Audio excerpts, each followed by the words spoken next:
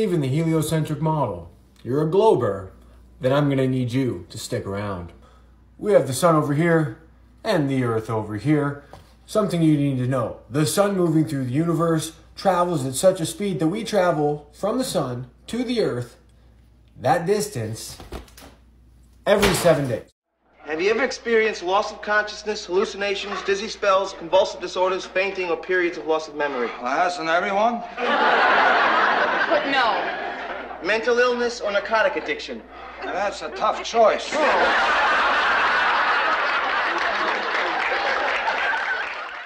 So we travel the distance to the sun 52 times a year. What the fuck does that even mean? Uncle Tamir, this thing is an idiot. While exploding out of the universe, while our North Stars are on a 25,000 year rotation, while we're spinning at 1,000 miles an hour. Does anybody see the issue with this model? How do I break this to you? You're a moron! Rimmer, go easy on him. Let me handle this. Catman, you're a moron! So, I know everybody loves pictures, so I got some. Now on this side, we are starting with the launch site at the North Pole. And our target is the equator. But, because of the Coriolis effect that you guys all tell me exists. Okay, moving on. We are not going to hit the target. The target will either be 15 degrees off because of the speed of the Earth, or we're not spinning. Oh, wait. I think he's moving.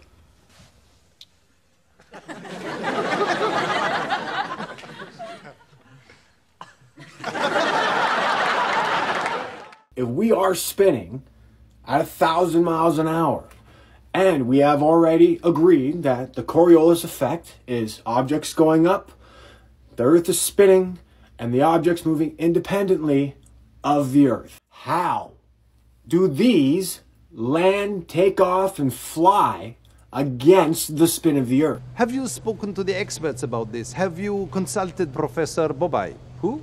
Professor Bobai, the one with the incredibly strong forearms that are missized for his body. The man you are discussing is called Popeye. Bobai? He is not a professor. Popeye is, as the song tells us, a sailor man. So I'll say it one more time.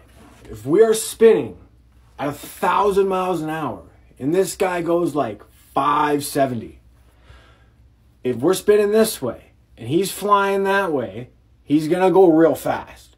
They're trying to sneak by a 2-cent beer tax. 2 cents! And what really gets to me is that the money they're gonna raise is gonna go for education. Well, I'll be damned if I'm paying 2 cents for some moron to learn how to read. But if we're spinning this way, and he's going this way, but we're moving at 500, and the Earth is going at 1,000, he's going to be moving backwards, correct? Like, that's how that would work with the Coriolis effect. I am now 100% sure that you are watching cartoons. Indulge me. For 1 second, pretend that I'm an idiot. Okay, I'm there. Now, I know, me, common sense, math, basic stuff.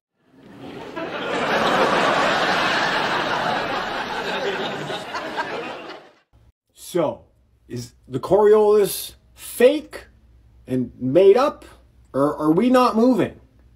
Someone give me the answer. But the fact of the matter is, you're a little bit... You're kind of a... You're an ass.